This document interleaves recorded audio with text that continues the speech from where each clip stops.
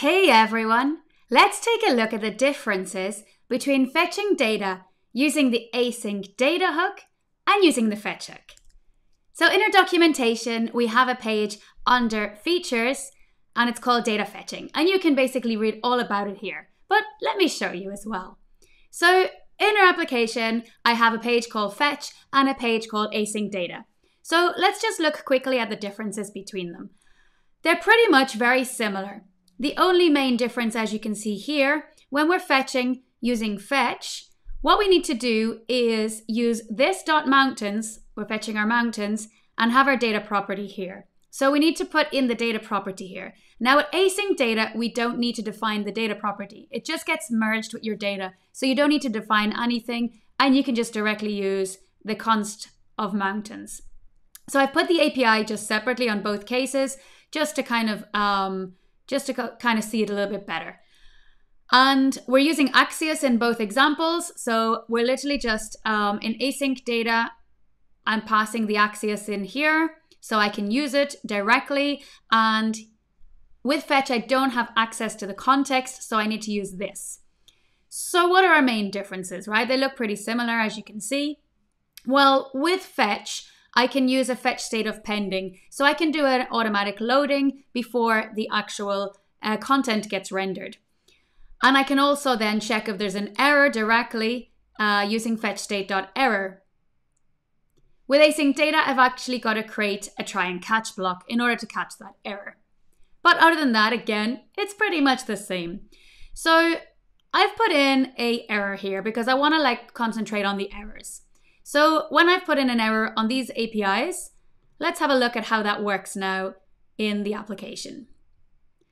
So I go to my AsyncData page and it's going to basically get that data and print out that error component. So that's pretty cool. Okay, great. And with fetch, it's going to first give me that loading. Did you see that? It kind of gave me that loading first and then it tried to fetch and gave me that error.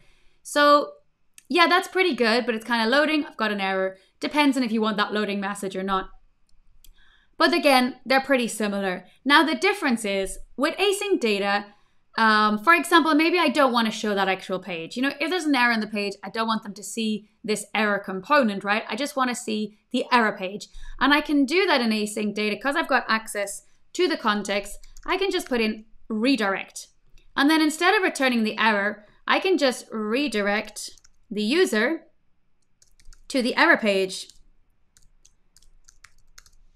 So now with the AsyncData one, let's have a look how that works. Let me just go back here, click on AsyncData, and I get that beautiful error page that I created earlier. So that's really, really nice, and it goes direct to the error page.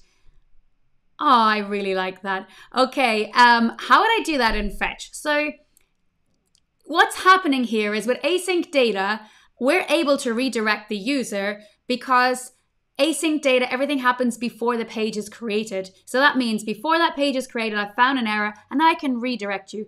Now with the fetch hook, we can't do that because the fetch hook is done after that page is created. So I'm already on the page. I can't say, oh, now there's an error, go back to the error page. I can't do that. So there are a couple of ways around it, and I'm going to show you one little way. For example, what we could do is instead of showing this error alert, I've actually just created an error component, and I'm just going to show you how that works. I'm just going to load the error page, and I'm just going to remove the back button and the and I'll move that text color red. We don't want red text anymore. There we go. And we should have those styles. Lovely. Okay, so now I might need to remove more styles. We'll check in a minute. Let's have a look now using fetch. And yeah, I need to remove those styles, but I got that same kind of, that same kind of way of doing things, right? So there we go. That's beautiful. So I'm kind of getting that 404 page, but as you can see, I am getting that loading first, right? It's going to load and then it's going to do that. Now I could, try and just remove that loading. I don't want to show pending. So, and then I'll just remove the v else and just have a v if there's an error. So I don't want pending anymore. And now I go back to the home page, I click on my fetch, and it gives me that page, and then it gives me that error. Did you see that? So that's why the loading is kind of good, because otherwise I'm going to get that page and, then get that error. So I'd have to kind of remove everything. Yeah, and this is like using the VLs. I'm getting this. So it's gonna print out what's in here until I get that error, unless I use that pending. So that's kind of a little bit different, right? With AsyncData, I'm getting straight to that error page, and here I'm getting a little bit of that page or a loading message and then the error.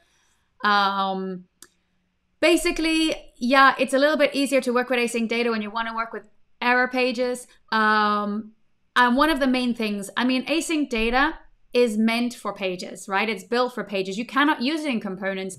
And Fetch is used for components. It's built for components, but you can use it on your pages as well. But the great thing about Fetch is that you can use it anywhere in your application. AsyncData can only be used on pages, so that's something to keep in mind as well. What I would say is it's really great to use the Fetch when it doesn't really matter if some part of your page isn't fetched and you've got a little warning or it's not shown. But if your whole page is dependent on that and you really need that data, then in my opinion, it's much better to use AsyncData, because you go direct to that error page. It's much easier to set up. And they are the main differences between AsyncData and Fetch. I hope that makes it a little bit easier. And don't forget, we have documentation that explains it and goes through it all. And thank you very much. Enjoy.